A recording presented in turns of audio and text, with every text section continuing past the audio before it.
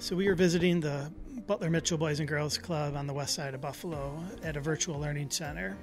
Terrific visit. In the center you could see children learning from kindergarten all the way up through 8th grade in the virtual learning environment through their synchronous and asynchronous learning. There were great adults in the building that were helping students if they had questions, whether it was around technology, additional math and English support, everything from plugging in the computers to making sure that they get their snacks and some structured recreational time as they go through their day. So, these sites were intended to be social and economic bridges for kids and families in the city of Buffalo while schools are closed.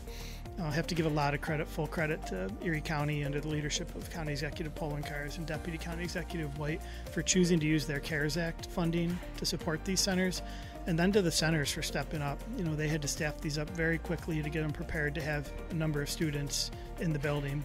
And you could see when we were in there, safe, enriching spaces with adults and meals and time for recreation and good activities to keep kids fresh during this point in time. And just as importantly, mom or dad or guardian could go to work, which is important for food on the table, medicine, paying rent, all those things that are impacting families significantly right now. And it's just great that we haven't had to do that.